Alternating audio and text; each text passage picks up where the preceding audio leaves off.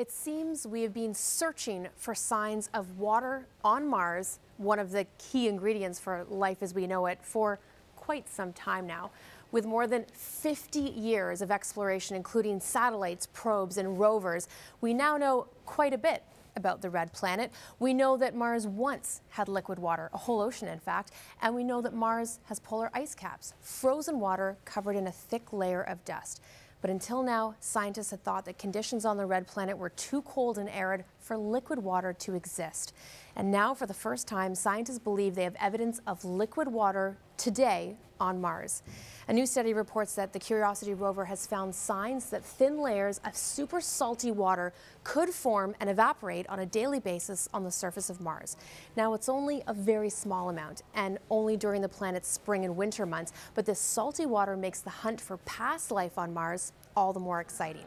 The new measurements were taken by the Curiosity Rover at the Gale crater, and during winter nights, temperatures and humidity levels are just right for liquid brine to form.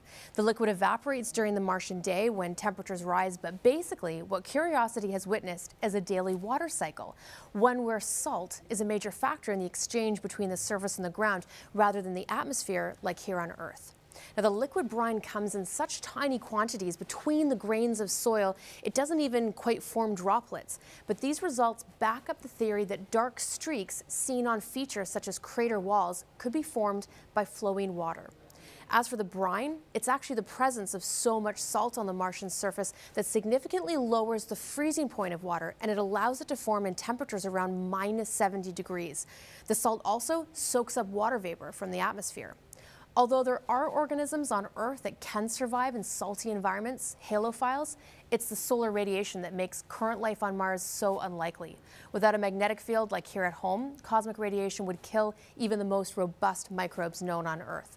The Martian magnetic field is thought to be lost around 4 billion years ago. But more and more evidence supports the theory that Mars was once a very wet planet before its atmosphere was stripped. And the search for evidence of past life on the planet is now a primary NASA objective.